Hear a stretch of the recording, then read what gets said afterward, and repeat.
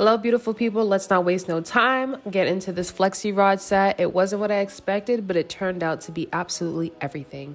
I went in with the jumbo red flexi rods. I do not know the size. I am so sorry. I pretty much started with blow dried hair, not even like really blow dried hair. It was like late at night. You guys already know when we do our hair, it's late. We want to just get it done so we could go to sleep. Only in this first part am I showing you guys that I kind of sectioned it even more.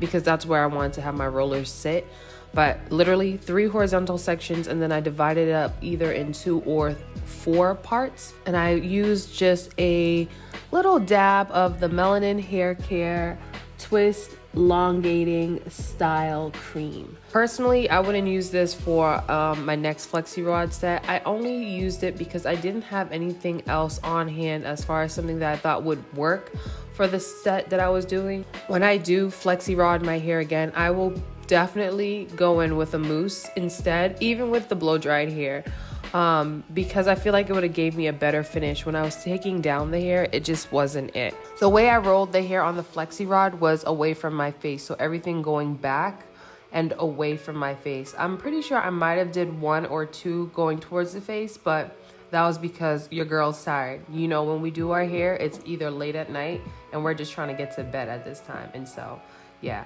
I was having a little bit of trouble doing the front. Like, it wasn't holding the rod. The rod was, you know, catching the curl, but it wasn't holding in place when I finished the twist. Like, as you can see, kept flipping down, and I was just like, I'm over it. I'm tired. I don't know what I'm doing anymore. But yeah. We just banged her out, did the other sides. Instead of separating those side sections into 2, I decided that I was gonna put them into 1 section because it just didn't seem like enough hair on the flexi rod. But here's the back of my head, and I went to sleep with a jumbo pink bonnet, and I woke up the next day and I just started taking it down. I didn't have much expectations for this flexi rod set, honestly. I just wanted to see what would happen if, because I hadn't done one in a long time. And I was giving grandma, auntie vibes. Decided to, you know, comb through with my fingers, and I just wasn't really loving it. I wasn't really loving it. I felt like it looked too poofy. It wasn't as smooth at the root, and so I was like, okay, what am I gonna do now? I gotta figure out what I'm gonna do. So comment below what you would have done if you were in the spot. I was like, should I just bun it and just call it a day? But I'm glad I didn't, because bam, look at me. I look like Hollywood glam. So if you enjoyed this tutorial, don't forget to like, comment, subscribe. I'll see you in the next one. You're beautiful, you're blessed, you're brilliant, and don't you ever let anyone dim your light. I love you guys. Peace.